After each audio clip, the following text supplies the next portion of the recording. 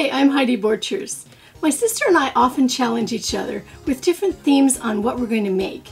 We thought it would be really cool to pick an aisle in the Michaels store and do projects from it. So you'll never guess what I picked. I actually picked the kids aisle. Now, normally you would think in a kids aisle that I would do something for kids, but I actually want you to start looking in the kids aisle for more adult things to do with the items that are in that aisle. Let me show you what a cool project this is. Of course, I always shop the glue aisle for the Aleene's Original Tacky Glue in the gold bottle. It works perfect for this project. Here's a few of the things that I picked up. These are actually the craft foam letters. And they do have an adhesive on it, but for what I'm going to do, you do need to put a little bit of glue on it because it's going to take that to hold them onto a wood frame.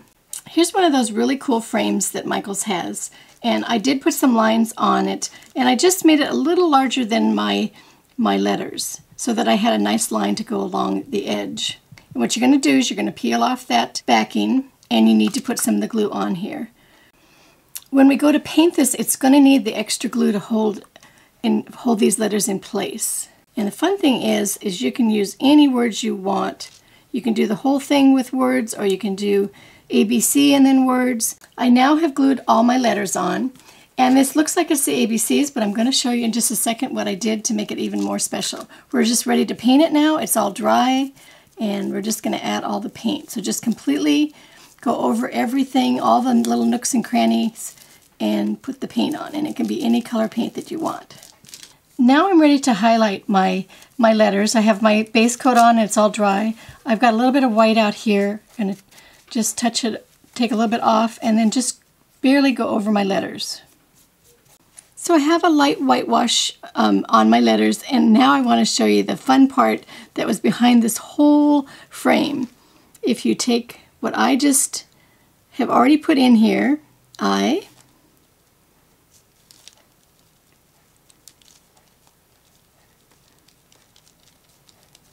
love, and then down on the bottom I have you.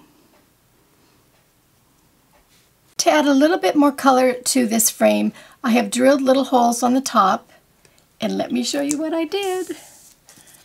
I have these really cool little flowers. Again, they're the self-adhesive ones. I double-sided them with the glue in between, and you're going to dip them into the glue and just put them in the hole. Wipe off the excess glue, and then the rest of it will dry clear. How cool is that? The Aleene's Original Tacky Glue in the gold bottle is available at Michaels. And don't forget to check all those aisles out and see all the special things that you can find. It's terrifically tacky and creatively cool.